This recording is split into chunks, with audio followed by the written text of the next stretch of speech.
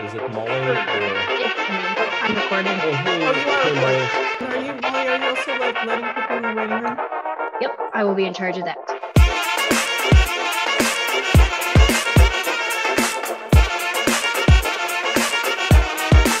Welcome everyone to Balkan Circle. My name is Mary Neuberger. I am the director of the Center for Russian, East European, and Eurasian Studies, and I'm a professor of history at UT Austin. Kirill is my co-host. Do you want to introduce yourself? Thank you very much, Mary. For those of you that we haven't met yet, my name is Kirill Avramov. I'm an assistant professor at the Department of Slavic and Eurasian Studies, and I'm also director of the Global Disinformation Lab, which is housed in the Center of Russian Eastern European Studies. But most importantly, I'm your co-host for the Balkan Circle, which begins its third season. And we're very, very excited to have the circle growing and be very active. And we're looking for a wonderful speaker series and seeing you each and every Friday. Mary, today our first speaker has a really interesting topic, and I'll pass the floor to you to introduce her to the circle. Yeah, it's my pleasure today to introduce Brigitte Lenormand, who's an associate professor of history in the Faculty of Arts and Sciences at Maastricht University. In addition to writing numerous articles, she's the author of 2 books, Designing Tito's Capital, Urban Planning, Modernism and Socialism in Belgrade, which was published with University of Pittsburgh Press in 2014, and her more recent book, Citizens Without Borders, Yugoslavia and its Migrant Workers in Western Europe, which was published with University of Toronto Press in 2021. I'm so glad you wrote this book. It's a great topic, and you're the one to write it. So I'm really excited about this book. I'm really excited about this topic. And today you'll be talking about, I'm assuming from your book, your title is Citizens Without Borders, Yugoslavia and its Migrant Workers in Western Europe. Okay, thank you very much for inviting me. I'm really excited to be telling you about my book. I've done a few talks in Europe, but I believe you might be my first North American talk. So what a great place to kick things off. I'm assuming I can share my screen. Is that the case? Let me just, I always get a little bit confused about the best way to do Zoom and PowerPoint. Let's see if I can make it work. Okay, if I do this, what do you see? We see it, but we also see. Mm-hmm. If you can, you see my notes, or do you see the main screen? We see. I don't know if that's your notes, but we do see 2 different slides at the same time. What we see is your next. Yeah, we see your next slide. We've got the. You will see your notes. Version. Okay, let me stop sharing and try that again. And you don't want to share those notes because who knows what's in there. Because who knows? Yeah, all the embarrassing stuff. Okay, and what about, no, gosh, it's always very confusing to me. Okay, I apologize everyone for. Oh, that's all right. You know, that gives us time still. There are people joining us. I'm so glad to see such a large audience. Yes, maybe, exactly. Is this maybe the version? Or if anybody has any suggestions on how to... Yes, please put can you it just do slideshow view? Yeah. Now oh. Still the same thing? Okay, hold on. I'm going to see if... Yeah. I wish there was a way to, I want to show you the actual, the way the slideshow is supposed to look. If anybody in the audience can give me advice on how to get. Absolutely. Let's crowdsource this technical support. Anyone?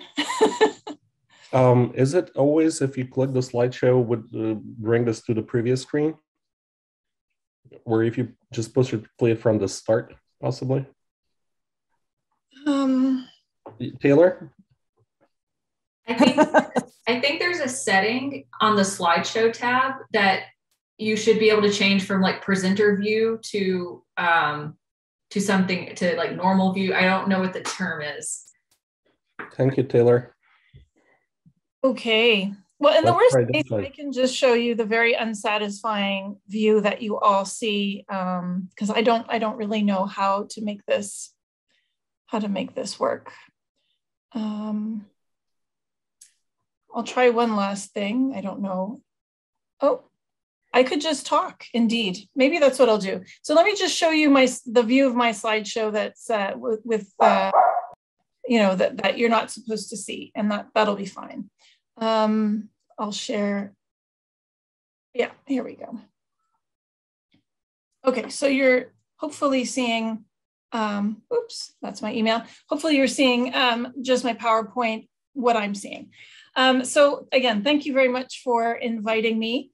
I'm going to tell you a little bit about my book. Oh, and let me just, I do have a nice, there we go. And hopefully you're not seeing my notes because I've got them on Adobe Acrobat, and that way I can navigate through my presentation without you having to see my notes. Yes, don't stress. Everything is fine. Everything's going to be okay. Absolutely. All right. I'm just scrolling upwards here. Okay. Yeah. So today I'm just going to take you quickly through my book. I'm going to provide a little bit of context on the history of labor migration from socialist Yugoslavia to Western Europe during the Cold War. I'll introduce you to the research question that got me started and the sources I used. Mostly I'll be focusing on the book structure, and I'll be focusing on one key argument as part of that, of what I'm going to talk to you today, which is this idea of migrant identities as being co-constructed. And in my book, I focus on co-construction specifically by the Yugoslav authorities at various levels of government on the one hand, and the migrants themselves on the other hand. And here you see a lovely illustration by one of my favorite artists who depicted the life of a migrant worker from personal experience.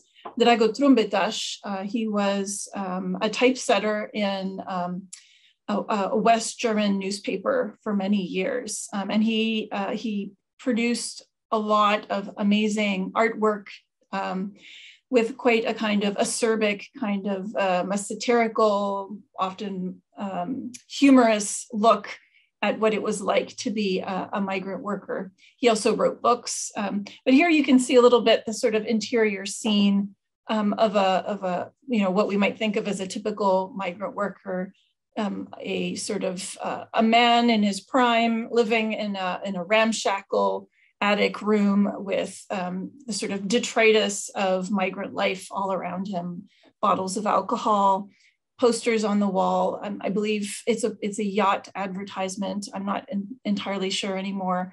Clothing hanging on the wall, but just kind of a snapshot of the lonely and challenging life of a migrant worker.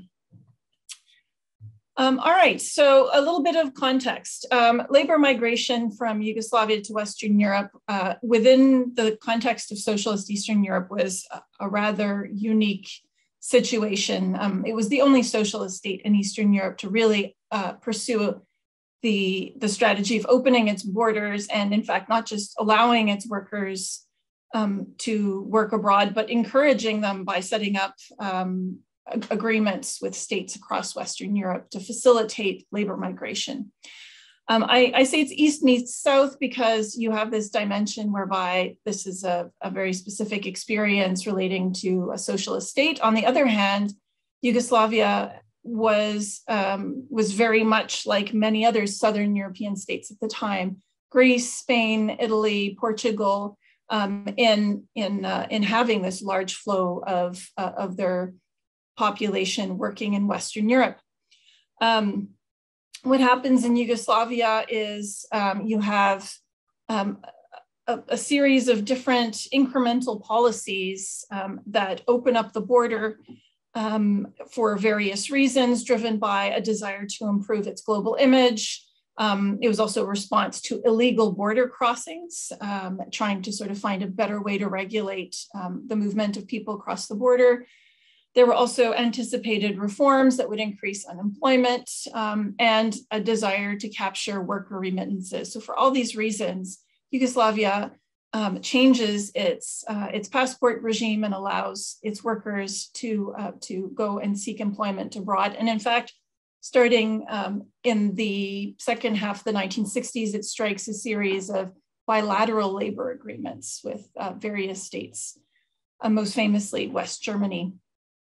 Labor migration was framed as temporary, and it was explained to the population, why indeed are we sending our workers abroad to toil in capitalism? Well, it's a necessary step towards Yugoslavia's economic development.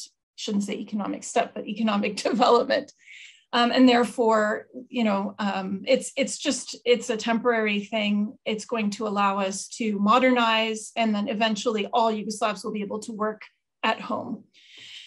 And large numbers of Yugoslavs took this opportunity. The 1971 census estimated that there were close to 600,000 Yugoslavs working in Western Europe. This did not include dependents, and that's a really interesting issue, partly because some of the dependents were also employed abroad. So wives were often employed in various ways. But leaving that aside, the survey in general had all kinds of problems, and likely underestimated the number of Yugoslav migrant workers by a significant amount. Ivo Baučić estimated another 50,000 roughly.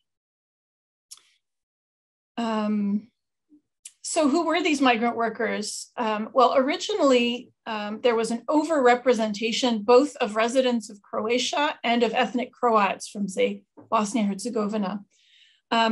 So when we think of the typical migrant, we tend to think of an ethnic Croat, although that profile changes over time. And by the 1980s, for example, Serbs are much more represented, although the balance was still slightly more tipping towards Croats, and particularly in proportion to their population within Yugoslavia.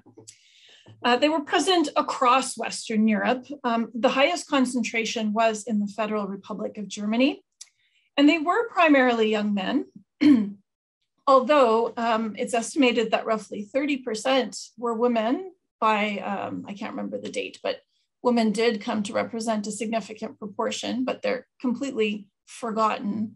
And in fact, very difficult to find in the archival record. They were generally unskilled or semi-skilled, and they tended to be from underdeveloped regions of Yugoslavia. I'll show you a map after, a little bit later in the presentation, that shows a little bit where they were coming from. The other important piece of context is the Croatian Spring, also known as Maspok, after Masovni Pokret. And here we are referring to the Croatian national revival that took place starting in the late 1960s, originally a kind of cultural affirmation movement, increasingly politicized, and reaches its kind of peak in 1970, 1971, when the Croatian reformist communists really start pushing for greater autonomy for Croatia. But in parallel to this, you get other movements that are striking much more extreme positions, adopting much more sort of chauvinist, ethnicized language, demanding Croatia no longer be exploited by the Serbs, no longer be exploited by Belgrade. And within the Croatian Spring, it's important to note that labor migration does become part of that political debate. And the way it's framed is that, Croatia sends the flower of its youth to work abroad in Western Europe, and the remittances are taxed, and those taxes end up in Belgrade to get redistributed as the Federation sees fit, instead of being spent on developing the underdeveloped regions. And so, so there's a connection between the Croatian Spring and labor migration, which I'll develop a little bit more. Okay, so the research question that really kind of got me started on this project was the question of, all these Yugoslavs living in Western Europe, what ties did they continue to have with Yugoslavia? And another couple of questions I had were, how did Yugoslav authorities justify to themselves and to their citizens a policy of sending workers abroad to live and work in capitalist societies? And how did it address the negative fallout that surely accompanied this, right? And I was also interested in the migrant perspective. How did migrant workers interpret their experiences, and how did they feel towards the Yugoslav state after living and working abroad? Did the experience of living abroad change their attitudes towards Yugoslavia? Here's another wonderful image by Drago Trumbetaš, just showing people boarding the train in, I think could be Belgrade, could be Zagreb, I'm not sure. You know, people climbing into the train. Some people are climbing through the windows. I don't know if it's this one or another one, but there's a sign saying, you know, that you can't smoke, and the guy is smoking a cigarette right next to it. So again, capturing a little bit the sort of, these sort of like lieu de mémoire, if you like, of the migrant experience, the train station where people would take leave of their families and embark on these long journeys abroad. The sources I used were various. I used archival documents, both from the Croatian state archives and the Yugoslav state archives. I won't dwell too much on these unless you're interested. I also looked at published materials, in particular contemporary studies on migration, films, a lot of short and long fictional and documentary films on migrant workers. And I read newspapers targeted at migrants. And in terms of what I hope to contribute to in this book, so some of it has to do with engaging with historiography of Yugoslavia, in particular, the idea of Yugoslav exceptionalism, which has come to be more and more called into question.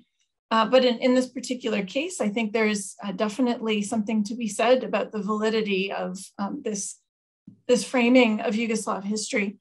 And it continues building on my interest in Yugoslavia's global connectedness, its engagement with the rest of the world, which I started looking at with my book on urban planning. And in this book, I also develop my thinking about the Yugoslav state as being, you know, multiple competing actors. And in this particular case, there's really a very sort of clear competition and conflict happening, in particular between the federal and Republican levels in terms of how they court migrants. But also we see these tensions developing at the local level. And it's very interesting to see, on the one hand, how sometimes these authorities are cooperating with one another, and at other moments in time, they're actually working at cross purposes. Beyond Yugoslav historiography, I hope my book will make a contribution to migration studies more broadly, and particularly to the line of inquiry that focuses on diaspora engagement. There's a broad literature out there that deals with how, you know, diasporas don't just exist, they're created by states seeking to mobilize segments of their population living abroad. And so there's a very interesting literature around that. And I'm in this book, I sort of developed this idea of the co-construction of diaspora, extending it beyond a sort of narrow notion of diaspora as sort of people who live abroad over, you know, very long periods of time, including labor migrants in this category. And I also want to contribute to conversations about governing across state borders, particularly extending the chronology. We tend to think, you know, or people, scholars, contemporary scholars, not historians as much as social scientists, working on this notion of, you know, extraterritorial governance, tend to locate that, they tend to see that as being a consequence of sort of post-Fordist neoliberal world order, with the dissolution or the sort of undermining of national states and you know, the globalization essentially facilitating connections across state borders. And I want to show that this happens much earlier, starting in the 1960s. All right, so those are the kinds of debates that I'm hoping I can maybe make a bit of a splash in. Let's go into the book now. The book's divided into two parts. The first part is about seeing migrants. And the second part of the book is about the ways in which the state tries to engage with migrants. So in the first part of the book, I basically look at, in chapter 2, I examine the way in which the Yugoslav state constructs this category of our citizens living and working abroad. I examined policy documents and scientific studies, and I found that this category included some people and excluded others. So labor migration was defined as a very specific category, distinct from two other categories. They were meant to be temporary, that is 2 to 3 years abroad. They were meant to be alone. They were meant to maintain primary ties with the homeland. So in fact, mirroring very closely the ways in which the Gastarbeiter and similar labor migration programs were being sort of thought out in Western Europe. They were seen as being distinct from the Iseljenici, so the long-term migrants. And they were seen as being uneducated, so surplus labor. It was okay for them to leave. And they were seen as being purely economic migrants, so distinct from political immigration. And these categories shaped scientific studies. They shaped the collection of data. And ultimately, because of that, these scientific studies ended up reinforcing these categories. And in some ways blinded the authorities to how migration was actually working in practice. So one example of this is, migrants were supposed to be purely economic and not political. That was politička imigracija, those were the bad guys. In 1966, when Yugoslavia sends survey takers to collect information about its migrants, when the respondents expressed opinions that had any kind of negative political content, those responses were excluded from the results of the survey because clearly these were not true economic migrants. So you can see how this was shaping the collection of information. At the same time, by 1968, sorry, not 66, but 68, alerted by consular bodies and other intelligence sources, these same state actors increasingly became aware of the discrepancy between the categories they'd constructed and the reality of migration. So for example, people were starting to stay longer than anticipated. They were losing their ties to the homeland. They were getting involved with local women. They were becoming politicized. There were increasingly categories of migrants who Yugoslavia would have liked to hold on to, professionals, for instance. There's a varieties of ways in which they were no longer fitting the label. And this triggered alarm with the authorities and led Yugoslavia to try and intensify its programs that had the purpose of binding migrants more closely to Yugoslavia.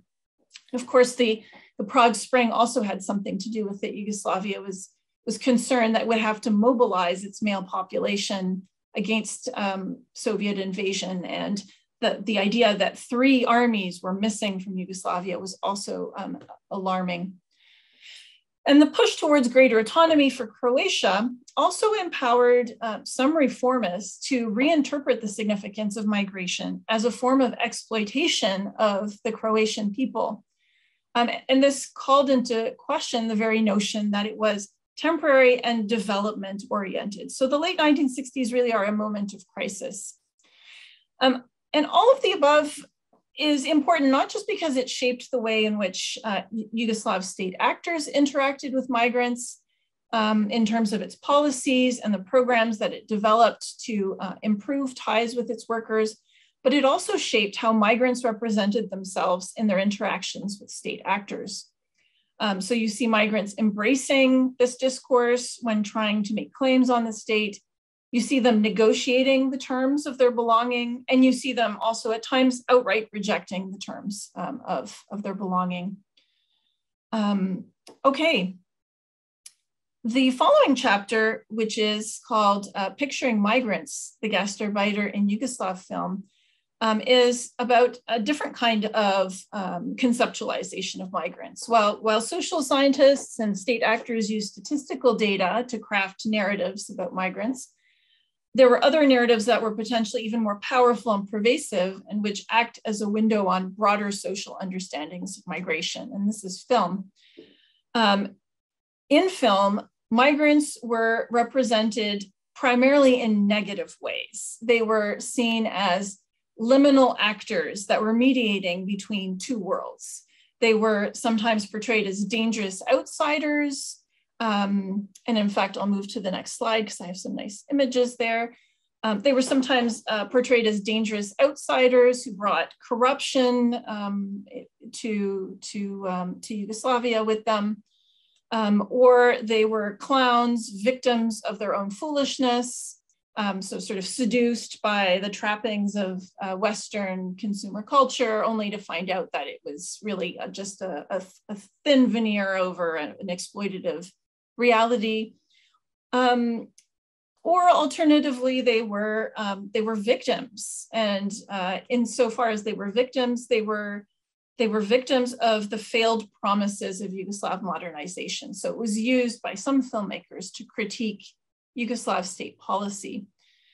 Just a few illustrations. Here you have the film Ludi Dani. Here you have the sort of archetypal labor migrant wearing the labor migrant uniform, which is a really loud suit and a fancy hat. Also some bling usually, and usually with a fancy German car.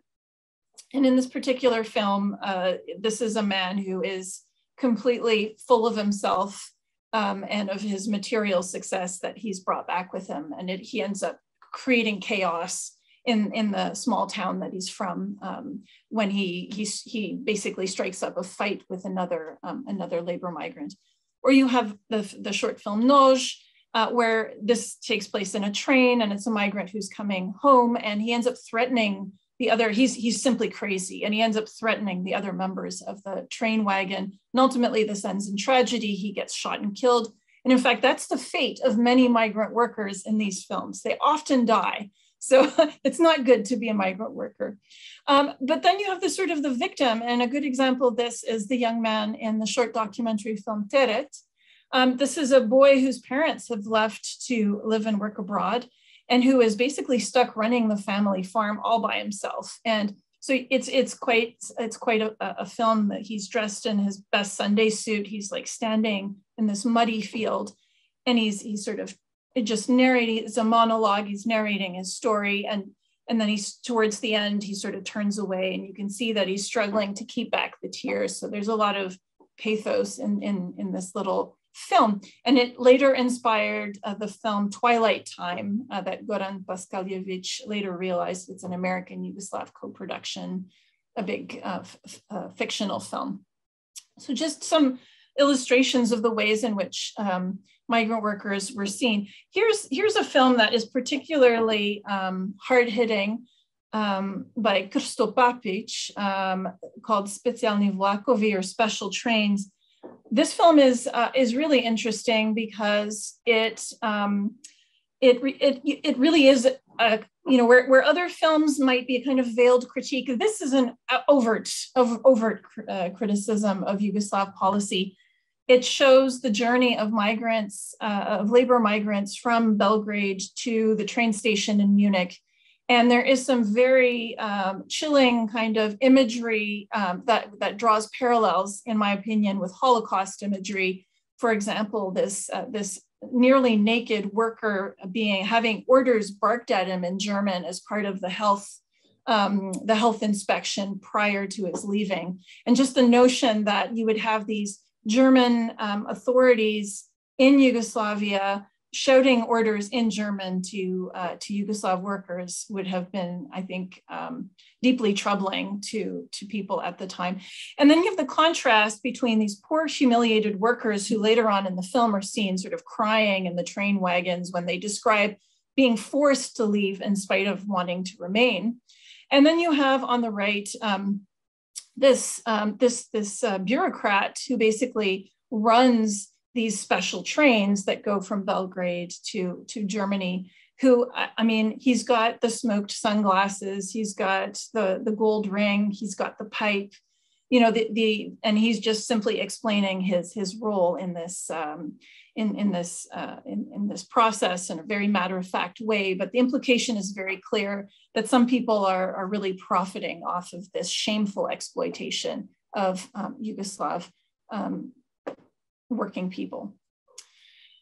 So that's the first part of the book that really sort of examines the ways in which labor migration is posited as a problem. And in the second part of the book, I examine the various ways in which different levels of the Yugoslav state try to fix this problem, try to build a stronger and better relations with its migrant workers. And I focus on cultural and educational policies. I'm going to have to let my cat out the door, just 1 second. All right, JJ, you go. Always has to be a cat moment. So I focus on cultural and educational policies. I look at different tools and different kind of media that were used. I look at the interactions between different levels of government, particularly in the heated climate of the Croatian national revival. And I examine different ideas of homeland that were deployed in order to bind migrants to Yugoslavia, which, excuse me, could be ideas of homeland that are shaped around, you know, ethnic identity. They were sometimes Yugoslav ideas that were articulated around brotherhood and unity or self-management. And sometimes they were very local notions of homeland relating to local landscapes, for example, local dialects. And in this part of the book, I also really make an effort to invite migrants to tell their own stories. And in particular, I highlight the ways in which they saw themselves as being active agents. Agents both in shaping the relationship to the homeland and also agents in the story of their lives. In contrast, in fact, to the films that I was just talking about, where insofar as migrants are portrayed in sympathetic ways, they're always victims. Well, migrants did not see themselves primarily as victims. They might have used that discourse if they were making claims on the state, but more often than not, they didn't even do that. They really wanted to portray themselves as people with choices, people making choices. And in order to highlight, pardon me, those voices, I focused on survey responses and letters to the radio, to a radio program that was aimed at migrant workers. And finally, I look at the particular dilemma that was posed by the second generation. So the children of the people who migrated, who were also living abroad, who may or may not have had any experience of Yugoslavia, and how Yugoslavia tries to make citizens, loyal citizens out of them. So chapter 4 focuses on radio as a means for building ties with migrant workers. I focus on a particular radio program called To Our Citizens of the World that was run by Radio Televizija Zagreb in collaboration with Matica Hrvatska Iseljenika, which was a government office charged with building ties with immigrants and labor migrants. In spite of the fact that it was a Croatian level program, it actually specifically rejected ethnic categories in favor of a modern understanding of the Yugoslav citizen that was articulated around popular culture, shared popular culture, and material concerns, the everyday life problems of labor migrants. It was part music and greetings, so people could write in and request to send greetings to their family abroad or their family in Yugoslavia, and part answering questions. And as I've just hinted at, what was kind of magical about it is that it was simultaneously being listened to by people both in Yugoslavia and abroad. And what becomes clear when you read the letters that were written by migrants to the radio program was the importance of emotion in constructing a relationship between program and listeners. Migrants report having all kinds of emotional experiences, trembling, weeping, feeling warm. And, you know, so this is a really embodied kind of experience listening to this radio program. It could also be a very social experience. People would gather together, as you can see in this image. And I'm not making any claims that they were listening to this radio program. They may very well have been listening to the cassette tape in there, but then the idea that you would gather together around the radio, you see this coming up in a lot of the letters. So the idea of homeland in this radio program was really conveyed through popular music and through kinship. It was a community of listeners listening together. And the content of homeland was left deliberately vague and inclusive.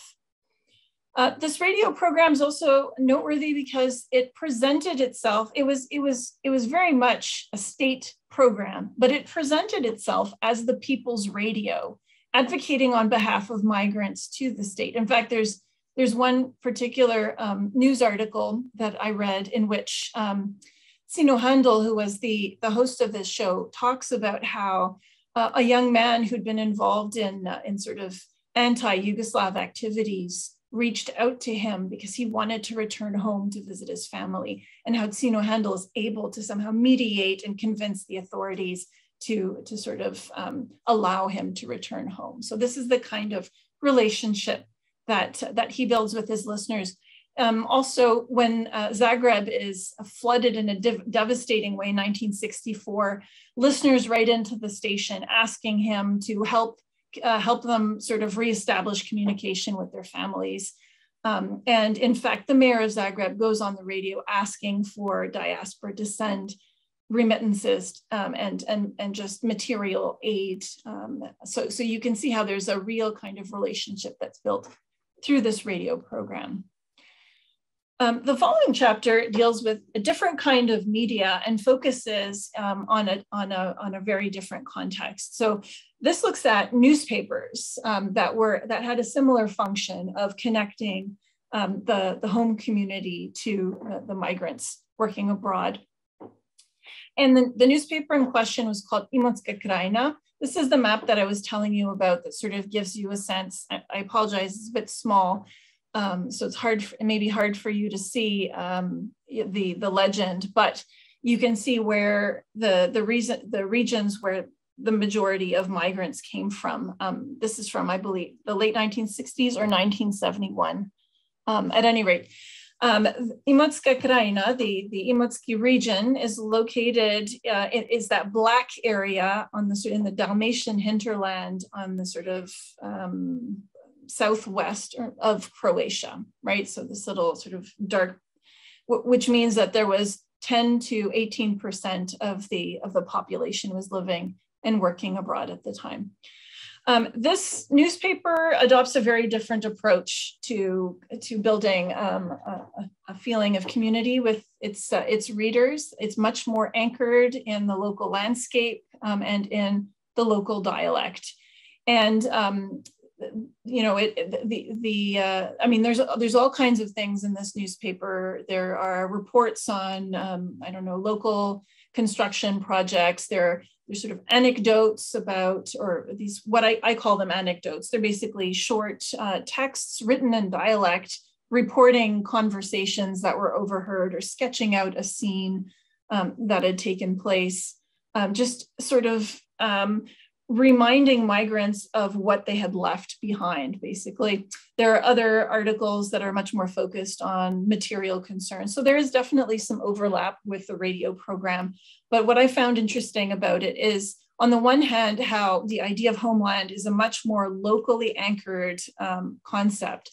And secondly, what's very interesting to see is how during the Croatian Spring, it becomes highly politicized, and in fact, adopts a rhetoric that is much more radical than the rhetoric of the reformist communists in Zagreb in making a claim of exploitation and victimization of Croatian labor migrants at the hands of greedy and anti-Croatian politicians based in Belgrade. So you can see, in fact, and it's worth pointing out that this newspaper was financed through the Socialist Alliance of Working Peoples of Yugoslavia, which is the sort of the umbrella organization for mass organizations in Yugoslavia. So it was a state-sponsored newspaper, right? It's operating as an organ of the local state, and yet it is working very visibly at cross purposes with the federal authorities' efforts to try and build ties with migrant workers. Just a few cartoons that sort of communicate the message during this time.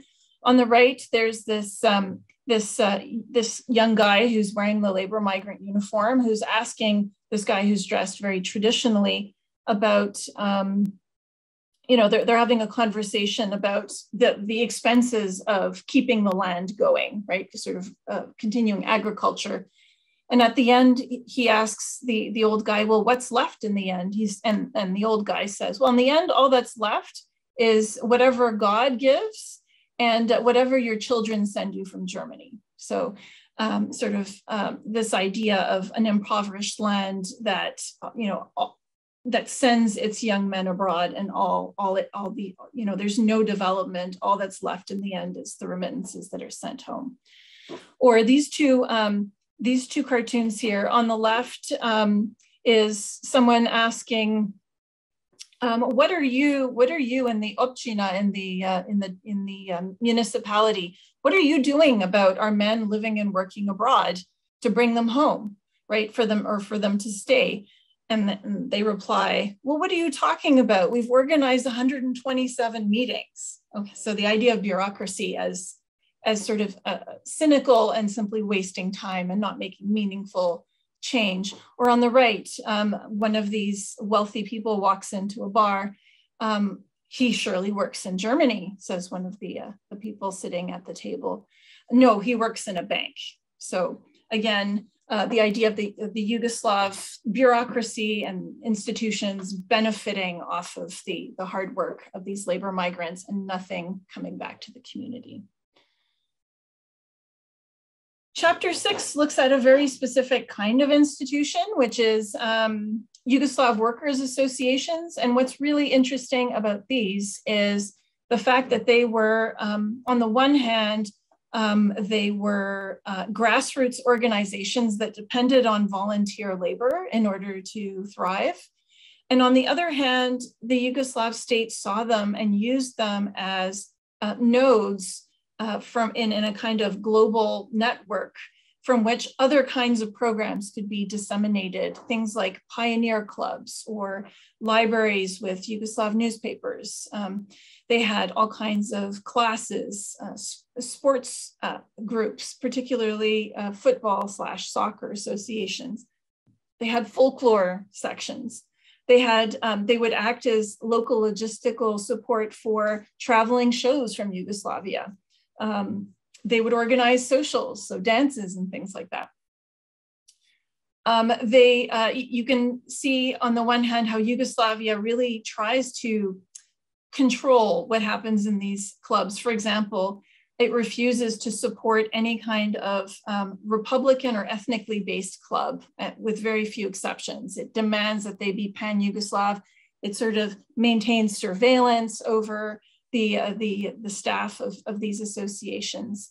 There's definitely some tension between these two perspectives on what these were ultimately, although Yugoslavia touts them as an opportunity for workers living abroad to participate in self-management, because if they can't be self-managed in their everyday life, in the factory, etc., at least they can practice self-management in this little Yugoslav enclave that is the association. These clubs have been sort of written off as not having a substantial membership. But what I try to show is that in terms of the activities that they organize, they have a much larger reach than simply their narrow membership. I realize now that we're reaching the end of our time, so I'll just maybe very briefly, and I won't say too much about the last chapters, but I'll just say something about them. Chapter number 7 is about, it is really about the ways in which the migrants try to present themselves in their communications with the state. And I look at this through a fascinating survey that was carried out in 1970, 1971 about attitudes towards migrant return. And they were invited to write out a narrative, a short one. Many of them end up writing pages and pages telling their life story and explaining why they won't return to Yugoslavia or why they would like to, but they can't. And so it's really interesting material in thinking about, here's the slide, thinking about the ways in which migrants interpreted their life stories and engaged with discourses about them. And the ways in which they did or didn't see their lives reflected in nationalist claims and discourse.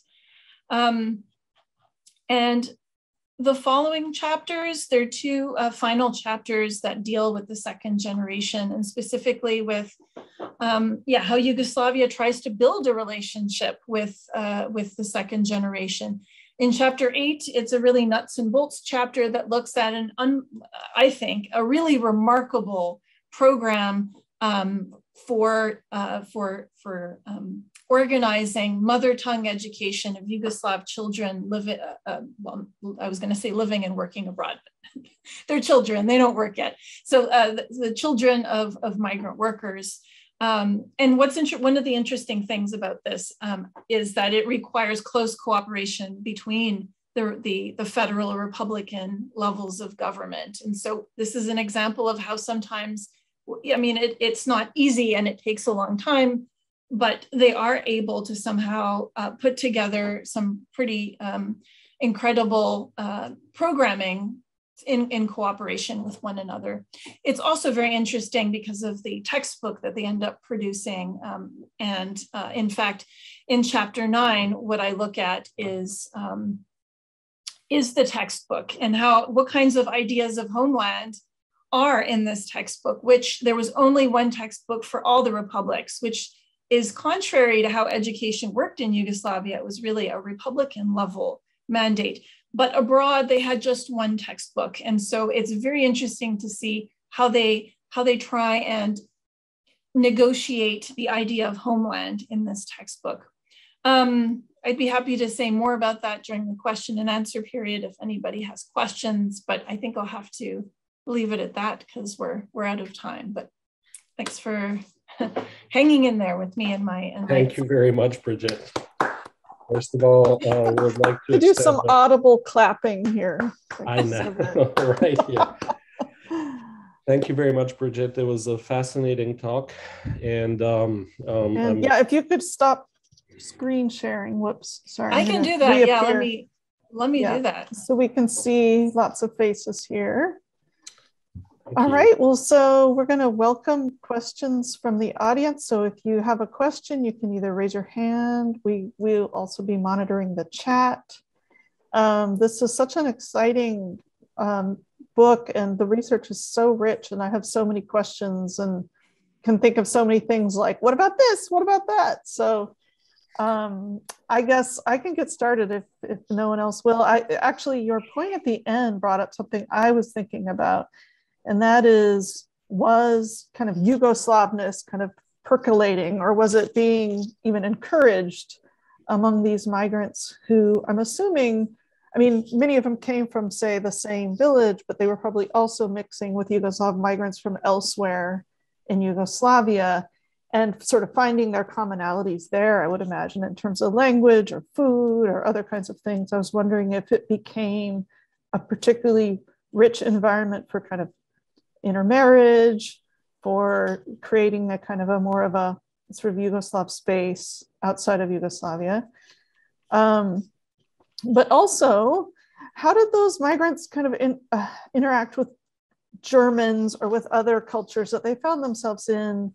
Was there sort of culture shock there? Was there tension there between those groups and their host cultures, environments? Let's just get started with that. But everyone else be thinking of questions, raise your hands, and we will start our conversation.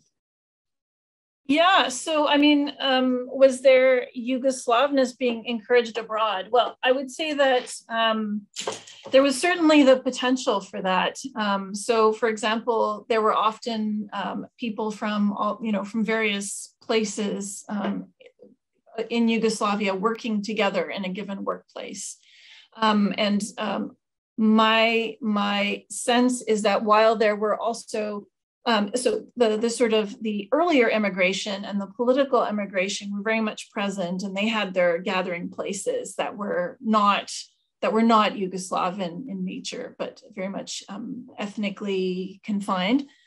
But there were also clubs or bars, largely, where people would gather together that were from all over Yugoslavia. And of course, the Yugoslav workers' clubs were specifically mandated to be pan-Yugoslav. And I have found, in fact, some testimonies of people, for example, working together to put on a folklore show, and this becoming a really meaningful emotional experience for them working together. I don't know that that's necessarily representative, but I mean, it certainly shows there was the potential. And again, the Yugoslav clubs were really active in organizing dances and these touring shows that would come from Yugoslavia that had singers from each one of the republics. They would organize those shows. So I do think there was really, there was an opportunity to feel Yugoslav. And certainly the political immigration realized this, because they made a point of attacking places where people would gather as Yugoslavs and harassing, trying to force these people to choose ethnic sides. So I think that is telling. How they interacted with the locals was really, it depended on a lot of things, including, how much education they had, whether they were living in barracks on site in a factory, or whether they were able to, live in an intermixed neighborhood. Certainly, they also, interestingly, some of them may have formed friendships and ties with locals, but they also, even if they didn't have that opportunity, if they were guest workers, they often made friends with other guest workers from other places in Southern Europe. So yeah, it's certainly there was opportunities to expand their kind of their horizons in that way. Thank you. Teodora Dragostinova, do you want to go ahead and ask your question, Teodora? I would love to. Thank you so much, Brigitte. I really am looking forward into delving into this.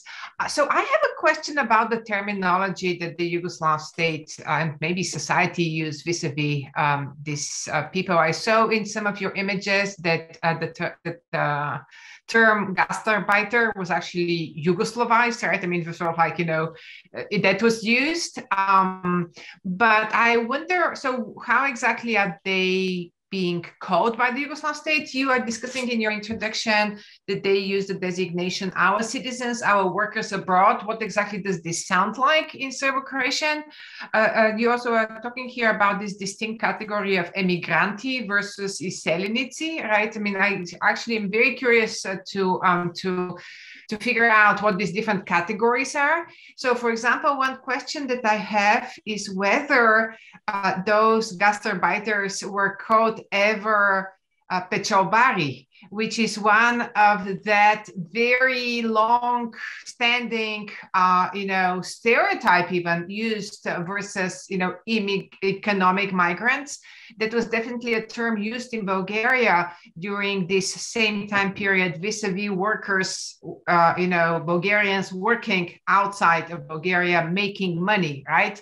So I am just curious if you can unpack a little bit this terminology, and also vis-a-vis these children.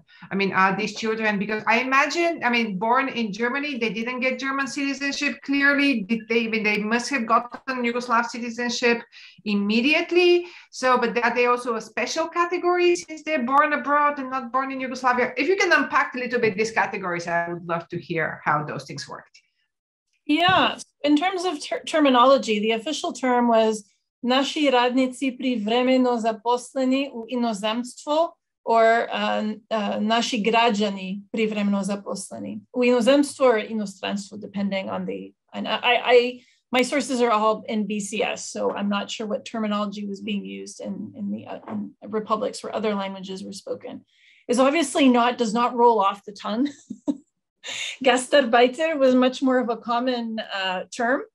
And I did not encounter Pichelba very much at all in any of the documentation that I used, but it doesn't mean that it wasn't being used. And in particular, I would imagine that migrants from places that had Pichelba continued to use this term, because I think in spite of the fact that Yugoslavia is always trying to frame this as a specific phase in Yugoslav history in between, capitalism and, socialist modernization, I think most migrants saw themselves as in a continuity, as potentially doing what their grandparents had done, that there was, a longer history there. And for example, in the film Suton, which I mentioned in my talk, the hero is this little boy whose parents have absconded, and his dad, in fact, has left his mom and is sleeping with the German woman. It's all very upsetting. But one of the other main actors is this old gentleman who had gone to the United States back in the 1930s and then came back. So I think in popular culture, it was also very clearly realized that there's a much longer story that was connected to that. In terms of the second generation, they're quite diverse. There are the Yugoslavs who marry Germans and have children who then get citizenship. There are also different citizenship laws in different countries. So in other countries, they do get the local citizenship. Then there are the ones, for example, who are born in Yugoslavia and who come over and who in some ways have to learn the local language as a second language. And in general, in popular culture and also in studies, they are portrayed as being confused, as just being neither here nor there. And in fact, there is a huge anxiety around this and a huge effort to try and figure out, are they ours or are they lost? Right, and it's the measure for determining this is largely defined in terms of language acquisition, knowledge of Yugoslav concepts and culture, and to a certain extent also how they self-identify. Although I argue also in the book that things were potentially more complicated, because it's absolutely true that these children didn't feel like they belonged in one category, but they felt like they belonged in both to a certain extent. And it's also interesting, one study showed that in spite of all their challenges of fitting in, a certain percentage, something like a quarter, aspired to return to Yugoslavia. So for them, that was the homeland. So it's interesting group, and I'd love to do more work on them. Thank you very much, Brigitte. And by the way, I would like to thank everyone because the discussion is so lively in the chat. At this point of time, I'll ask Iva Lucic to ask her question, and then I promise to Oscar to read his, because he has some interesting observations or questions regarding the labor migration statistics and distribution. Iva? Yes, thank you very much. Thank you for this fascinating talk. I really loved your book. I loved reading it. I have one question. I mean, this flow of labor was some kind of interlaced with also flow of capital, and you touched upon this while commenting on the cartoon from Imotska Krajina. And I was wondering if you have come across some statistics, about the flow of capital. So these labor workers sending Deutschmark or Devise to Yugoslavia. Do you know anything about this?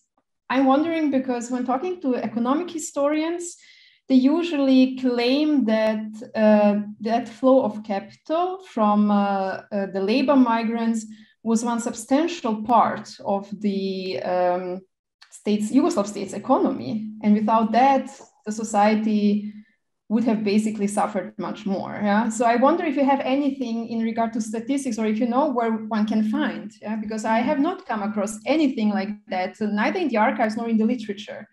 And my second question is, I mean, as someone living and working in Sweden, I know that there were some Yugoslavs emigrating also to the northern parts of Europe. So I wonder if you would have integrated also those other countries, would that have changed the narrative of your book?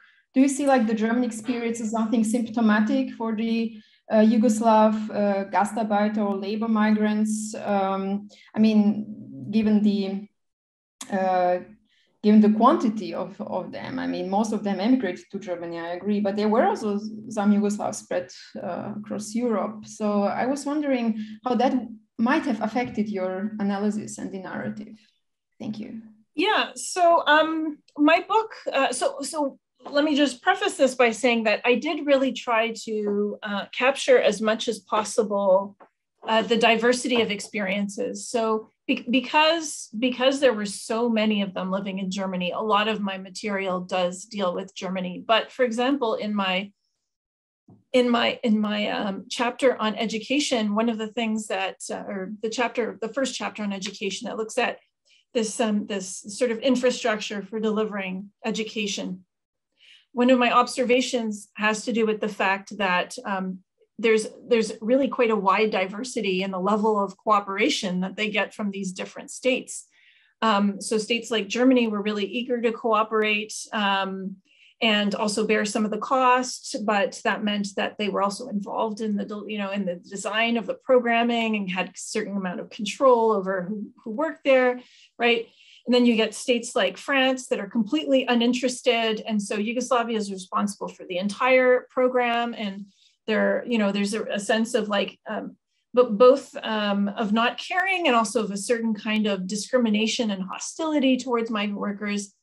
Then you get Sweden, that is really the opposite of France, where, there's a kind of, the Swedish state wants to control this education entirely, and it wants to hire its own employees to teach it. And Yugoslavia is kind of stuck trying to figure out how it can have any influence over what these children learn if these are going to be teachers that are formed and hired in Sweden, right? So I did try to capture that diversity. I made a choice to really focus on sources that came from Yugoslavia and that spoke to Yugoslavia's efforts.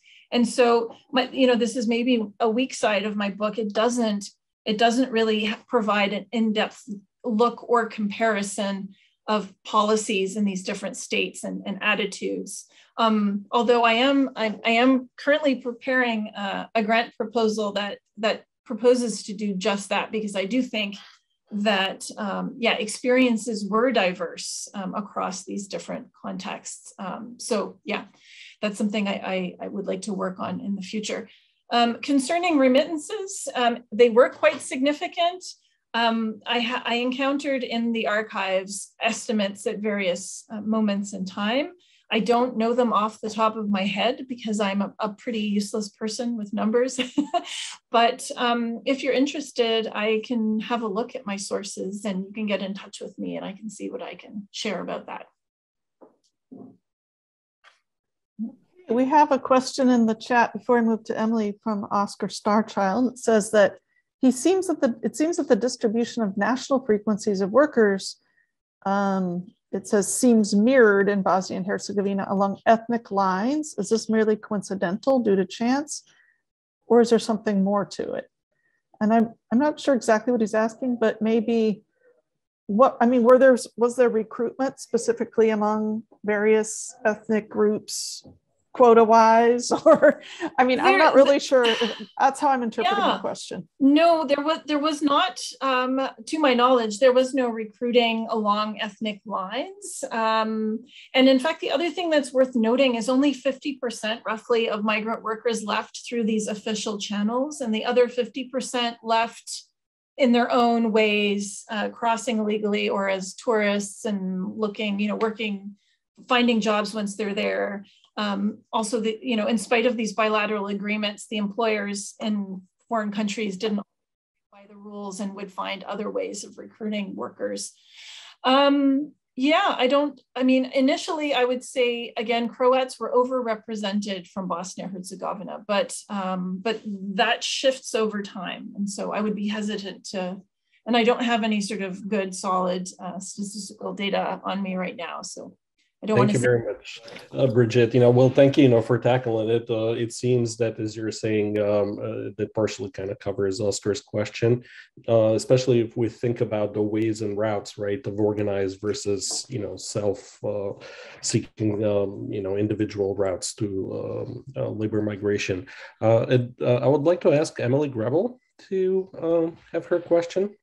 Thank you so much. This was a really engaging and rigorous conversation, and I apologize for having to jump up in the middle of it. I have a sick kid at home. My question, it sort of connects to some of what we're talking about here, and also sort of this comment Theodora wrote in the chat about sort of shift-like migrations. And that is, we know from some of the other literature on migration and communities of guest workers, right, in Germany, like Jonathan Lawrence's book, or stuff on like Croat terrorists, that there were sort of active efforts by the German government to like outsource education. And I think particularly around Muslim communities, because that's what I've been thinking about a lot recently. And sort of the ways that these kind of embassy Islam operated, or like cultural societies were given responsibility for certain kinds of like humanitarian work and healthcare work. And so my question is, did the Yugoslav government feel like they were in competition with these other organizations, specifically, thinking around the Croat Spring and thinking around like Mate Tadic's work on like Croat terrorists and the ways they're engaging with these other kinds of organizations, but also then the ways that, Kosovo Albanian Muslims and Bosniaks were kind of being absorbed by different Muslim Turkish groups or kind of exposed. Like, did the Yugoslav government sort of see these as a challenge? And on the flip side, did the migrants see themselves as having kind of options, right? Like, is being part of this migrant community actually opening up a space to kind of participate in different kinds of networks that were not possible as a Yugoslav, but might be possible as a Muslim or, a Catholic anti-communist? Yeah, no, that's a great question. Okay, so the first thing I would say is, yes, absolutely. Yugoslavia sees itself as being in competition. It sees itself as being in competition with overtly anti-Yugoslav organizations like Chetnik groups and Ustasha groups, like, fringe terrorist movements that are that start out by being hostile to these labor migrants, and then that seem to realize that they're potential source of fresh blood and then start recruiting them. And in fact, Mate Tokic, in his discussion of some of these terrorist attacks, notes that labor migrants were involved in them. So clearly they're having some success. And they're also in competition with organizations that are not overtly anti-Yugoslav, but that Yugoslavia sees as being anti-Yugoslav, such as Caritas, which is a Catholic help organization that employs priests and other people from the Catholic Church, largely in sort of social service type and educational and, sort of keeping young people busy kind of activities, right? And Yugoslavia is worried that there is sort of Ustasha Croats involved in that, and that they're spreading lies about Yugoslavia. And whether it's these are problematic because they're anti-Yugoslav, but generally Yugoslavia is worried that Yugoslavs need to that they're becoming lost and that they have no sense of belonging anywhere. And so for both of those reasons, they need to be pulled into some kind of framework, some kind of structure, and that it's almost a psychological issue. Whether or not these migrants feel a sense of agency is a really good question. It's never in the scholarly literature and in the archival documents, it's never presented as if they have a choice. It's always presented as they come, they're starving, they need help. And then some Chetnik organization takes them under its wing and provides them with housing and clothing and a sense of belonging. So there's always a sense in which they're desperate and they just turn to whoever offers them a helping hand. I don't know if that's true. I suspect it's more complicated than that. I mean, in conversations with migrants, one certainly gets the impression that some of them had the opportunity to join the Yugoslav club and they were not interested, right? They saw their community as being elsewhere with the local church, for example, which was a Catholic church that the Croats went to.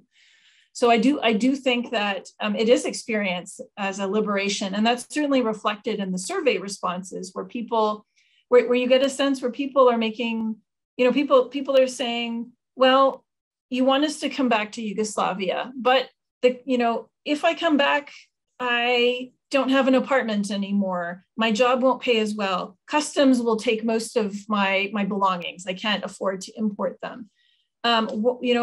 Why would I come back? I have all these other things here that I'm choosing. Life is hard here, but I get to choose how to live my life. So I think that agency is there. Thank you, Brigitte. I think Stephen Siegel had a question. Is that correct, Stephen? Or no?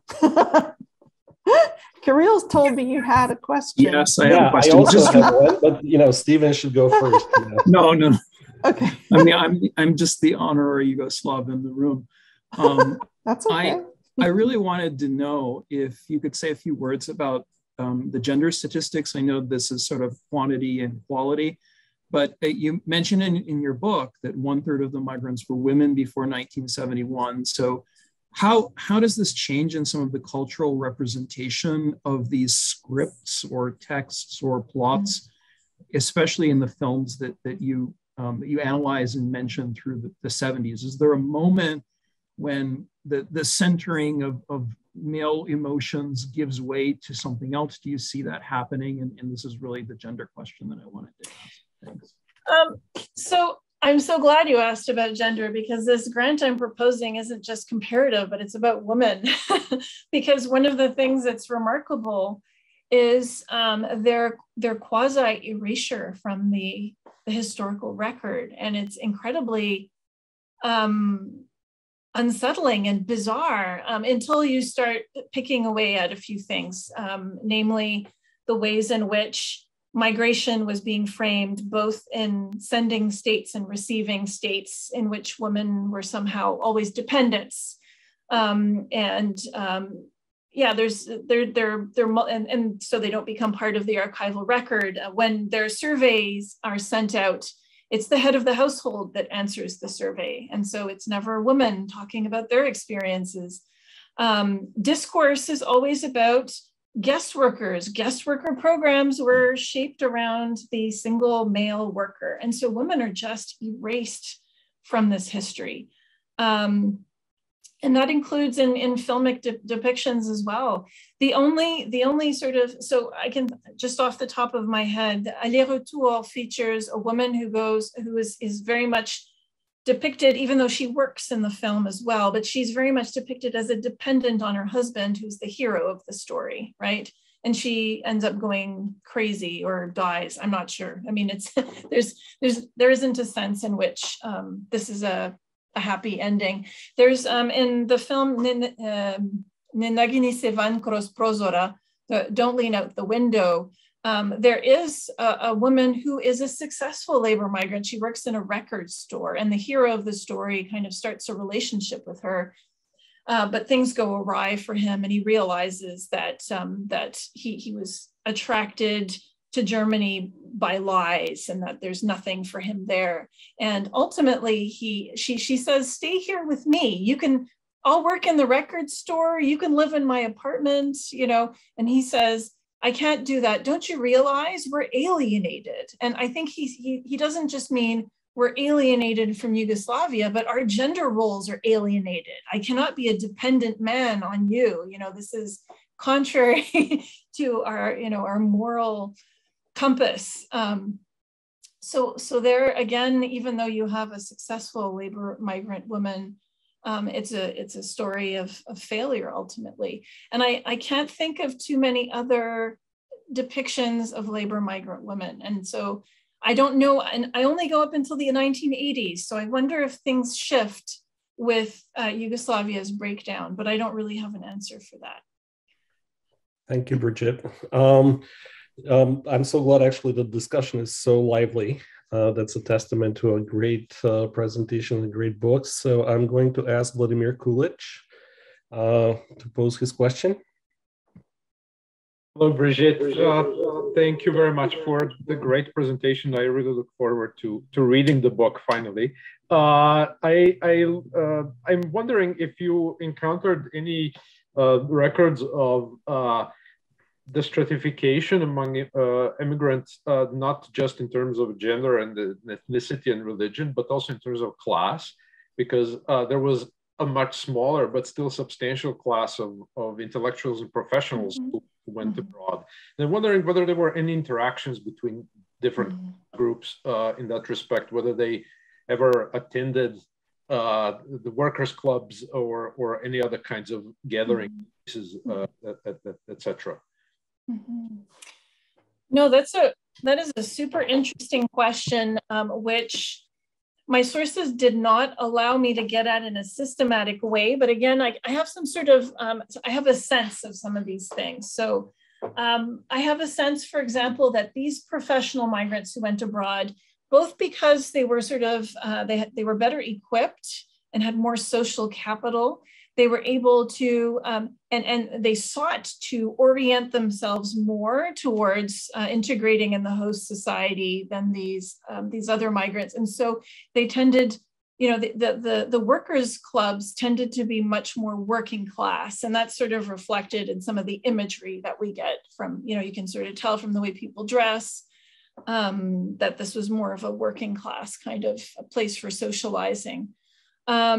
So, you know, one does get the sense that really once they're abroad, you know, they're on their own, they're on different trajectories with one another, which is interesting because again, it sort of raises questions about Yugoslavia as a class society, as a classless society, because clearly they sort of already had class differentiation inside Yugoslavia, and it just becomes more accentuated when they leave. They also, I mean, again, anecdotally, but I get the sense from the surveys when I could tell that someone was educated, and that, which you could tell because they were supposed to self-identify, they were supposed to say how much education they had, but the ones who chose to answer the survey, so it's already, there's an active self-selection there, they tended to be much more critical of Yugoslavia, much more sort of, much more oriented towards the receiving state. So yeah, I would say definitely that there's something there. It's something that needs to be further fleshed out with more research. Yeah.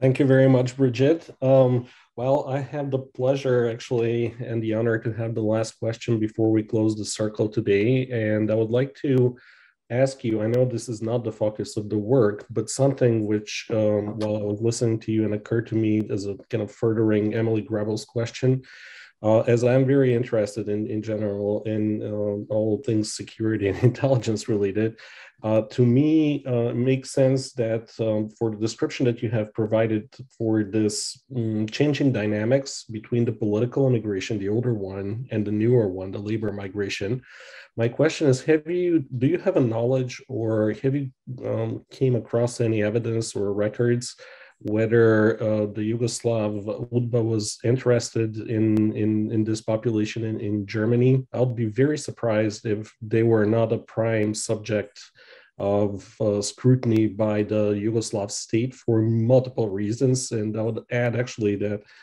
incidentally, I know from other records that some of that population was scrutinized by other intelligence services of neighboring countries and so on. So it makes a lot of sense as to why the eyes on this particular population might be there. Yeah, I mean, I would say yes. I would say their encounters with the security apparatus happened a lot in their interactions with consulates, and also when crossing the border with border officials. Some of them, in fact, complain in the survey of like ill treatment, you know, that they were held at the police station, questioned for hours the last time they went home. So there is definitely surveillance and scrutiny going on.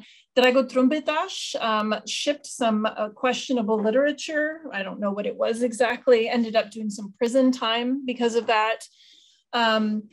So definitely they're subjected to surveillance. And, you know, that is actually why Yugoslavia launches all these other programs to, you know, you'd ask yourself, well, why exactly is the radio program giving advice relating to visas? That doesn't make any sense. Well, it's because people were much more likely to contact the radio station with their visa problems than they were to contact the consulate for a variety of different reasons. People are very suspicious of dealing with these official Yugoslav representative offices.